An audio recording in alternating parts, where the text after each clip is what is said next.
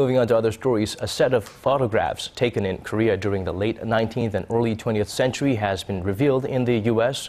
Some of them include never-before-seen images of key figures in Korea's history. Our Yim Yoon-hee has more.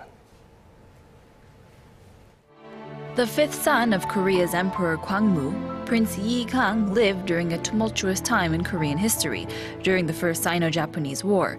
This recently discovered shot is one of the earliest pictures of the prince, taken in 1899 when he left to study abroad in the United States.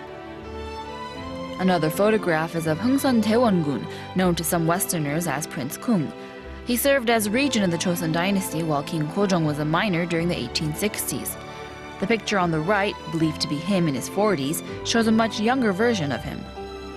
Seo Jae-pil, also known as Philip Jaisohn, was a leader in Korea's fight for independence, even putting together the doomed Gapsin Coup to oust the Joseon-era leadership. He was the first Korean to receive U.S. citizenship, and this new picture on the left shows a young 23-year-old Seo, taken in 1887. Another leader of the failed Gapsin Coup was Park Young-hyo. This rare image of the Korean politician at 25 before his involvement with the Enlightened movement of Korea.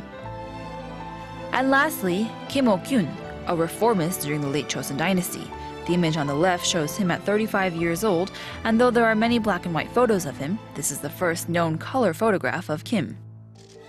And while these pictures reveal a small piece of Korea's history, musician Hwang Byung-gi holds on to history in his own way. For decades, he's been a master of the popular gayagum, one of Korea's most played traditional Korean instruments.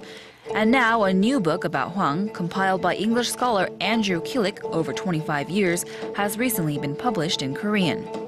Yim Yoon-hee, Arirang News.